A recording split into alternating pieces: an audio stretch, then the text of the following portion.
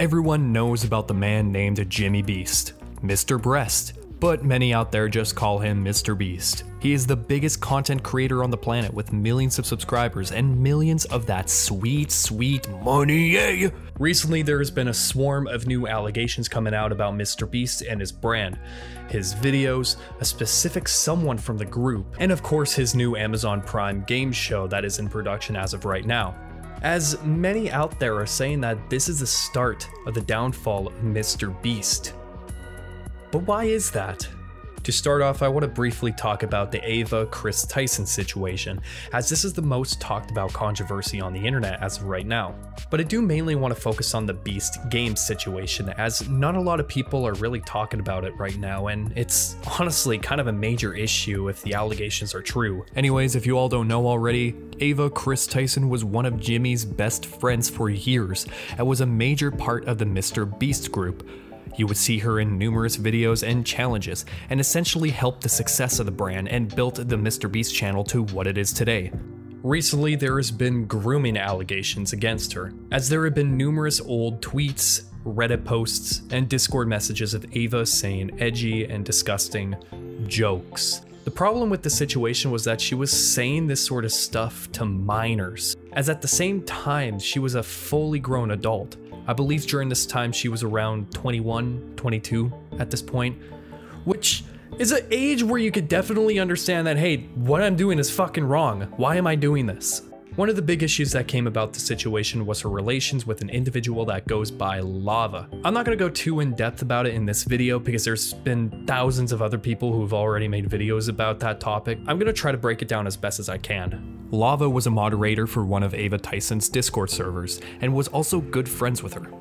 Lava also appeared in past MrBeast videos as well and had good relations with the team. But during this time, the quote-unquote edgy jokes that Ava was so used to saying during this time led to her saying some pretty disturbing and disgusting messages and conversations with Lava, who was a minor during this time, as well as with other Discord server members who were also minors. Lava recently came out on Twitter to deny these allegations and claimed that Ava did nothing wrong. A few days later, after more Discord messages were made public, Lava backed down and agreed that, yeah, these messages were quite inappropriate to be saying to a minor. I think we could all agree that when you're an adult, you should never be saying any of this sort of stuff to a minor. Even if you claim that it was just dark, edgy humor, it's still disgusting and inappropriate behavior. Hell, just don't communicate with minors in the first place if you're gonna be acting like that. It's not right. I also wanted to bring up that in one of the messages MrBeast Jimmy himself responded to, as well as responded to a few tweets by Ava during this time as well, which is shocking knowing that Jimmy knew that all of this behavior was going on behind the scenes and never stepped in to stop Ava. Ava, from some of these messages and social media posts, was into a thing called lollies, and also a fan of a specific artist known as Shadman, who made this sort of artwork. Lollies meaning characters from anime that appear young and underage, and a lot of the artwork that Shadman made was very explicit and inappropriate. Ava and MrBeast were roommates a few years back, and in a few older videos, there was a picture of one of Shadman's artwork printed out and posted on their wall in their house.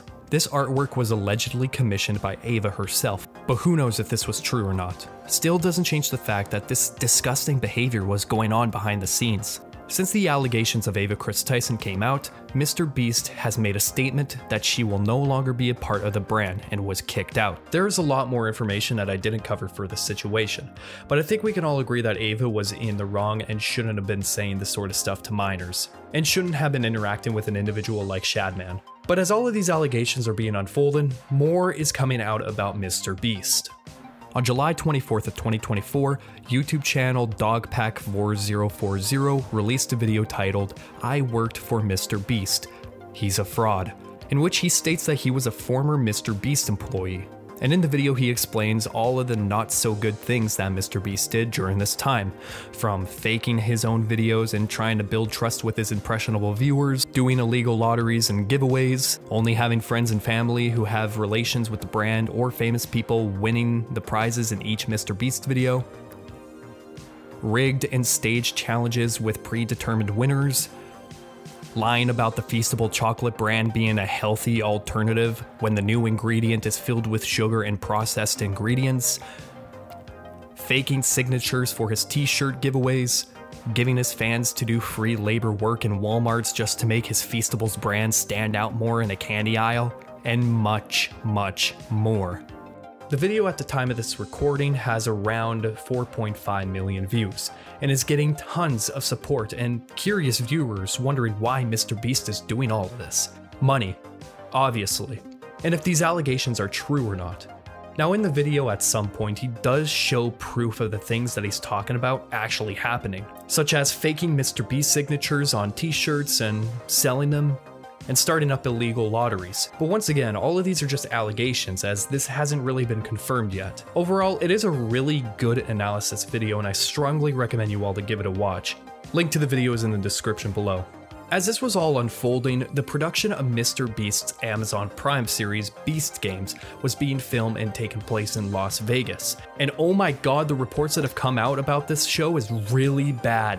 So as the production was going on for the first few days, many came out and explained what was going on behind the scenes, and how everyone, contestants and production team, were all being treated, allegedly. Now reports are coming out that many participants from Beast Games have been taken to the hospital due to lack of food and water. Another allegation regarding the show involves the use of 2,000 trash bags, which were being used by contestants as they were wearing them, and were thrown out soon after, not being very environmentally friendly.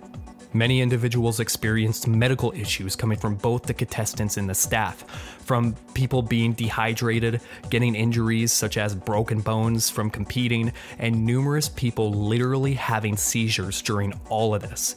The seizures came from individuals with medical issues and those who need medication to prevent this from happening.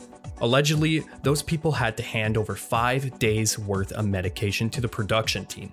These people were denied medication during the production. How does that even happen? And how is that even legal if that's the case? There have also been reports that people were denied food and water, and reports were also saying that when given food, they were fed pretty much slop, and that those people were eating roughly 400 to 800 calories every 12 hours. That is not normal, that is not healthy. Most of these allegations are coming from the medical team and people who worked on production, as some of them probably weren't signed an NDA, and so they can come out and say all of this stuff without any issue. Once filming ends and the contestants' NDAs expire, there will probably be way more shit that comes out from it, and a fuck ton of lawsuits. Creator Rosanna Pansino has been very critical about MrBeast for the last couple years, as in the past she was in a MrBeast challenge video and was wrongfully eliminated. More on that was explained in the Dogpack 4040 video. She has uploaded 2 viral TikTok videos explaining more about Beast Games, as she had emails sent to her from those who worked on the production explaining everything that unfolded. The information said in these videos is pretty much everything that I already mentioned earlier. But in one case, the challenges were also rigged and gave mainly young athletic men an advantage over the women and elderly. Some of the men used this to their advantage to take out women, and it got so bad that allegedly they were hitting and tackling women, and one of the women got knocked unconscious because of it. Most of the injuries and broken bones on this challenge were mostly women, allegedly. In one of Rosanna's videos, she claimed that it got so bad that IATSE, which is the International Alliance of Theatrical Stage Employees, a union, has sent out emails to their union workers stating that no member of IATSE is permitted to work on this production, as it has been deemed unfair. That is crazy. With all of these allegations coming out about Beast Games, from violence on set to people being denied medication, poor production, contestants being treated poorly, and so on, you can't help but think how horrible all of this is if these allegations are true. And looking back at Dogpack's video about MrBeast, you can kind of connect the dots between the allegations said about MrBeast from that YouTube video to the Beast Games allegations that are being thrown around as of right now, from unfair and rigged challenges to poor mistreatment of their contestants and staff. And as for the Kris Tyson situation, more is coming out about it, and as of right now, she is no longer a part of the MrBeast group. In conclusion, there needs to be an investigation on Beast Games to confirm if these allegations are really happening. Kris Tyson is in the wrong, and Jake the Viking is still the best MrBeast friend.